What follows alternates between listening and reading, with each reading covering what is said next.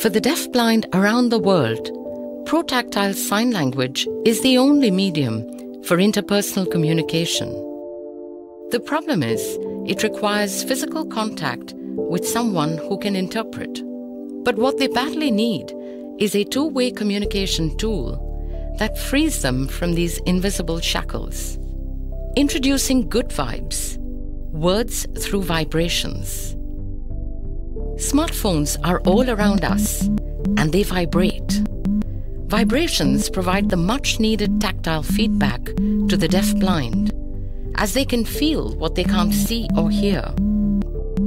So we infused the smartphone with a 180-year-old language, Morse.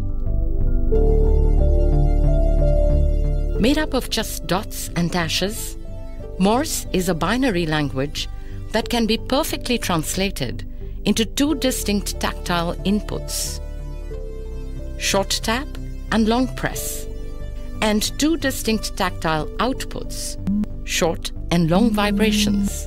Combinations of these inputs make words which, when transmitted as vibrations, can be felt and decoded by the deafblind.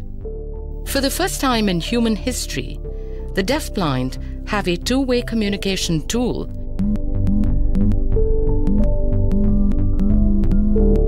The app is working on the cheapest phones, a 4,000 rupee phone.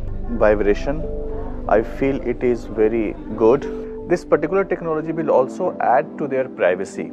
The way people accepted it and using it, it's awesome, incredible. The Good Vibes project is sending a message of hope to our deafblind friends, and they're messaging back.